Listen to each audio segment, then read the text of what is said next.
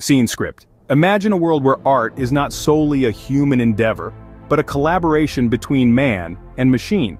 How does this intersection of creativity and technology change our perception of art? And more importantly, how does it impact society as a whole? These are some of the questions we will explore today as we dive into the fascinating world of generative AI art. Our journey begins in the early 2010s, when generative AI art was in its infancy. This new form of art was made possible by the development of artificial intelligence algorithms that could learn to mimic human creativity by ingesting vast amounts of human-generated information. The potential of this nascent technology was realized at Gen AI, the first conference dedicated to generative AI, held in San Francisco in February 2023. The conference brought together leading companies in the industry, including startups Anthropic and Stability AI, demonstrating the growing interest and investment in this field. As generative AI evolved, it began to make waves in the mainstream. Large language models like OpenAI's ChatGPT were developed and started to provide user-friendly applications. This signaled a shift from generative AI being a niche interest to becoming a mainstream phenomenon. However, with this growth came challenges. Concerns were raised about the potential for bias, misinformation, and job displacement. A study conducted by a team of researchers from AI firm Hugging Face and Leipzig University in Germany suggested that AI image generators such as DALL-E 2 exhibited racial and gender biases in their outputs.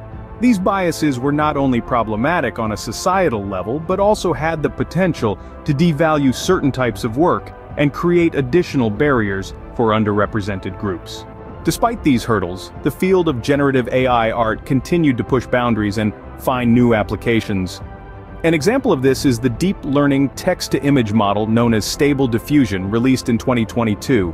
Developed by researchers from Ludwig Maximilian University of Munich and Runway, this model could generate detailed images based on text descriptions. It represented a significant advancement in the field and demonstrated the possibilities that lay ahead. In conclusion, the world of generative AI art is a complex one, filled with both promise and challenges. From its inception in the early 2010s to its current state, it has demonstrated the potential to revolutionize the way we create and perceive art. However, as this technology continues to evolve, it is crucial that we remain mindful of the potential pitfalls and strive to ensure that it is used in a way that benefits all of society. As we've explored, generative AI art is not just a tool for artistic expression, but a powerful technology that can impact society in profound ways.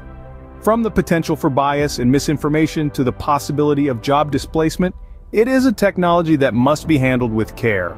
But with the right approach, it has the potential to augment human abilities, push humanity forward, and open up new frontiers in the world of art.